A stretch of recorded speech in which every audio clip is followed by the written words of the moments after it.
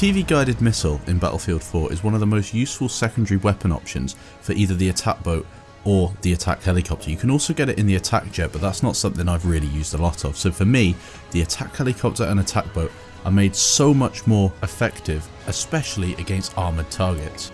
Now, over the course of Battlefield 4's life, the TV missile has received several buffs and several nerfs, so it's not really something that you can master and then just expect to be able to keep the same set of skills the whole way through. It will receive several different changes, and I'm sure, as they like to do to Battlefield 4, they will give it another change in the upcoming patch and maybe one after that.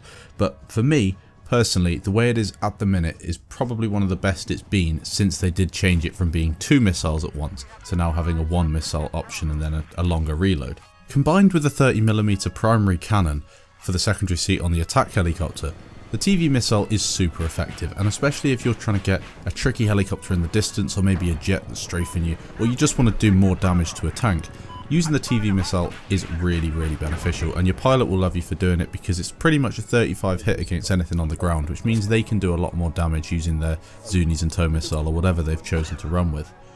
You have to be really careful when firing it though, because in the helicopter, it is completely dependent on where the pilot aims you.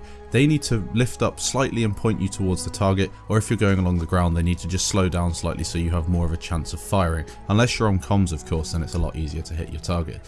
One of the biggest problems I find is if I'm flying with someone who haven't got on comms or I don't really know, then it's quite difficult to tell them when I want to fire a TV missile because of the reload times and things like that, so always bear that in mind.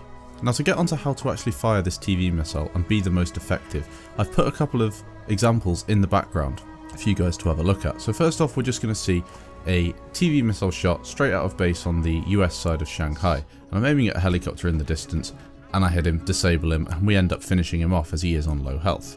So let's have a look at it slowed down. What I do is as soon as I find myself aiming towards the attack helicopter, I fire, and I pretty much aim straight towards him as he is tagged as well, so this is going to be a lot easier.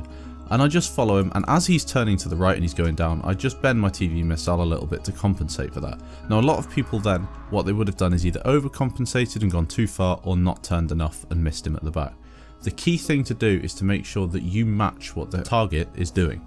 Here's another example in the background. We're on Gulf of Oman from the Chinese side, and I spot a helicopter in the distance. My gunner points me, and then I fire into the distance again.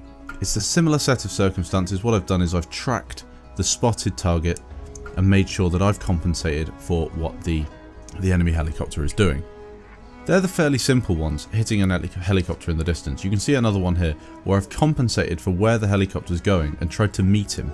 Instead of trying to bend at the last second, I'm always trying to get just that step ahead of him so I can correct if I need to. And that's what you'll see with a lot of TV missile shots. With someone who can actually hit a target and is not just someone who hasn't had much practice with it, they'll compensate for it and they'll sort of guess where the attack helicopter is going to go, and that's how you can get good with this thing. Again, we'll watch this one in slow motion. This is a bit trickier because the pilots had to lean right back in it to enable me to fire up at him. He also fired a tow missile at the same time. So what I've managed to do is predict he's going to go to his left, and I've just compensated for that and got the timing just right and hit him. If you're up against a really competent helicopter pilot, you're not going to be able to do these sort of things, but again, it's something that you will get better with time. The key thing is though, is to make sure you're compensating for what they're doing and that you're getting your pilot to aim you in the right direction to start things off. You can also have a lot of fun with the TV missile, as you saw there, roadkill and an infantry who bailed out of his jet. Now moving on to the attack boat, this is a lot simpler to fire, and the majority of the time you're going to be aiming your TV missiles at the enemy attack boats on the map, or the little birds on a lot of the maps as well. Sometimes you'll find yourself having to shoot down a jet, which I can explain in a minute as well. So the biggest problem you've got here is your reload time with your TVs. You used to be able to just bang, quick reload and then fire another one.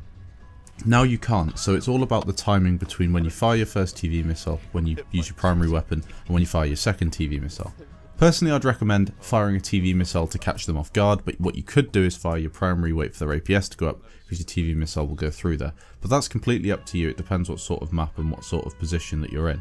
Or in terms of hitting an air vehicle, it's the same as in the helicopter. Make sure you're pointing and leading the target correctly, lining it up first, and then just compensating for what they're doing, and correcting the flight of the missile as you go. When you are in the helicopter as well, it's always worth switching to the TV view every so often, just so you can have an idea of where the attack heli pilot is actually aiming. This way, if you think that he's trying to, if you're not on comms, for instance, if he's trying to prompt you to shoot a helicopter in the distance, if you just switch to your TV missile and wait for him to line you up, then you can fire it. If you've got a half decent pilot, most of the time they will just line up anyway because they're shooting their Zunis, and they might just, you know, you might have to bend it up a little bit. But that's all there is to it, really. You're going to find it a lot easier to fire out of the bottom of the Viper and the Chinese helicopter than you are with the Havoc, which is the Russian helicopter. That one's a bit more difficult to fire out of, especially for the pilot. But again, the TV missile behaves relatively similarly with all three of them. But I would recommend using the Viper if you are looking to get the best results. A target is always a lot easier to hit if you have them side on or face on. If you've got them flying away from you, they're always going to be a little bit more difficult to hit because they can change direction fairly fast. If they're sideways, you have a larger target to hit, and if they are face forward, you can generally see whether they're going to go to the left or to the right. So that's one piece of advice I would recommend using if you're in the attack helicopter. When you're firing at jets as well, it is relatively similar to when you're trying to hit a attack helicopter or little bird. Leading your shot is important, and as you can see in the background, I've got a selection of shots that I've hit with the attack boat on enemy jets. The easiest ones to hit are where they are in the air and they're using their lock-on missiles to fire at you, and you just lead your TV missile in the right way.